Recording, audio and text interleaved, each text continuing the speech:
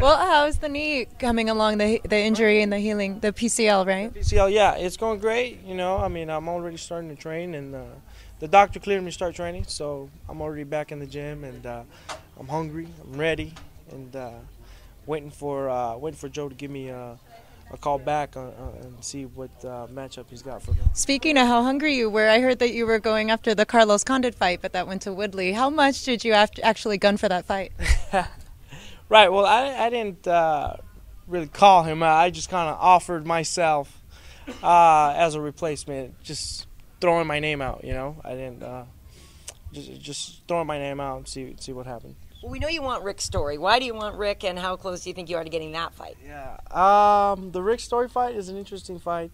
I trained with him in Montreal. He's a good guy. I have nothing against him, obviously. But I think that fight is probably the fight that makes sense for me right now. Everybody else that's close to me in the rankings is either booked or coming off a loss. So I think this fight is probably the best one for me, and it could catapult me up into the upper echelon of the welterweight ranks, right? Is there something you saw in his last fight that made you think specifically he'd be a good matchup, and specifically that you could take him out?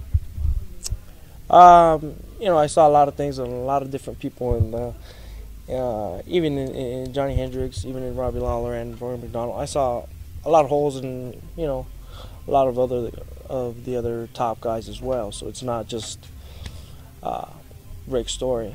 Well, it's pretty bold, though. A lot of people, when you talked about jumping in the Condit fight, some people said, I don't know if Kelvin's ready for that. But you seem to be pretty composed about where you want to go in the division already.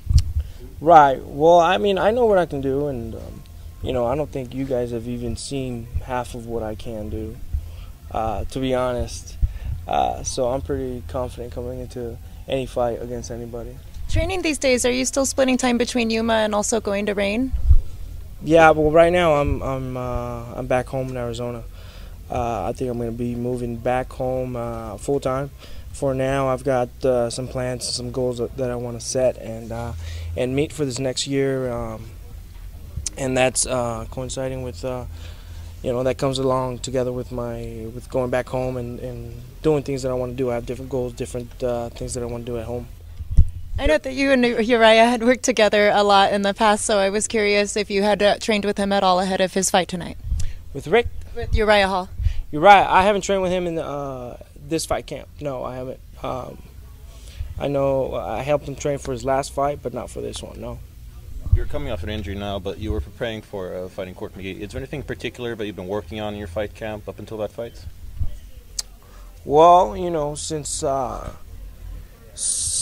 haven't been able to, you know, get in the gym and training, I've been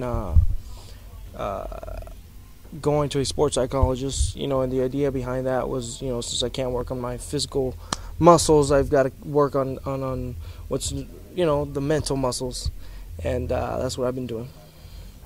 How's it going? It's going great. Yeah. It's going great.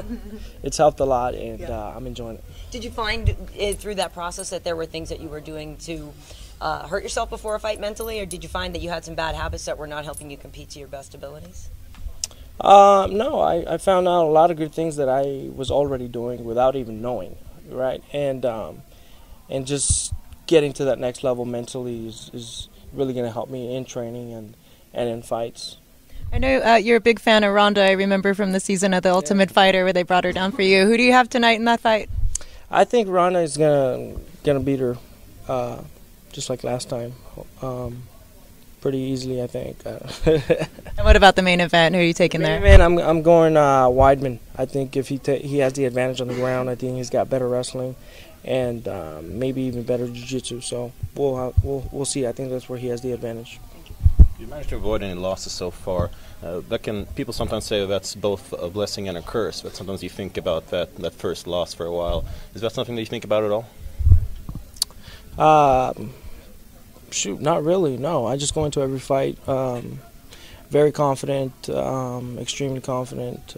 Just knowing whoever's in that ring with me is not going. It's not going to be an easy fight, you know. So I don't think about losing. I think about performing and doing what I can to get the win. We saw you training down at Rain Training Center with Uriah Hall. Do you think he's going to bring in some of that mental toughness to the fight tonight? Preparation that you've gained? Well, I've talked to him a couple times, and I know he's ready mentally and physically. He says he's in the best shape of his life, and I know he's coming in real confident and has a different. He's coming in with a different approach into the fight, so I know he's ready. We see that there's a lot of talk about a fight in Mexico. Is that something that in your career you would love to do? I would love to. I mean, I know Kane's injured right now, and I don't think they'd go to Mexico without him. Yeah. But if it comes, I have no doubt that I'll be getting the call to be in that card. Yeah, how much of a celebrity are you becoming? I know you just did a one-on-one interview with a Latin market here. So is that something that you feel good about and that you're turning into a little bit of a poster boy for the UFC? Yeah, I mean, I love it. You know what I mean? You know, to be representing and, you know, really repping my Latino heritage and my Mexican heritage is something that I'm proud of. Do you have anything you'd like to tell him? In Spanish? In Spanish? Well, I just did earlier. Yeah. Pero ahorita. Sí, puedes. Que sigan soportando a todos los latinos y a todos los mexicanos. Yeah. Y otro campeón en la división welter. Otro campeón en la división welter, sí. Claro que sí. Para la raza. Para la raza, sí.